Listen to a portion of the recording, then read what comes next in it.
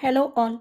In today's video, we are going to see elliptic curve cryptography, shortened form ECC. It is a type of public key cryptography based on the algebraic structure of elliptic curves over finite field. Now let's see how it works. The basic idea behind ECC is to use points on elliptic curve as the basis for public and private key. The curve is designed by a mathematical equation. The points on the curve are used to perform cryptographic operations. I know it is little confusing. Let me explain you with an example. Imagine that two people want to send each other secret message. They don't want anyone else to be able to read them. They agree on a secret code that only they know. Use it to encrypt and decrypt their message.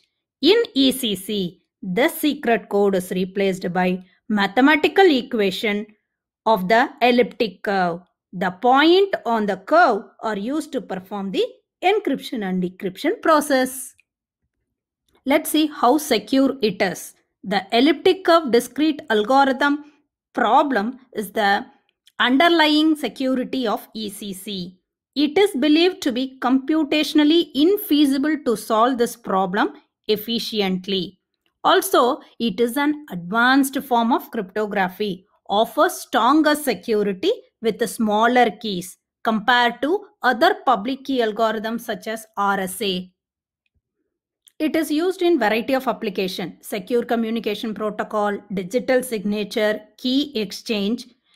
One of the main advantage of ECC is its smaller key size. Because of this, it can be used in constrained environments such as mobile device and embedded systems.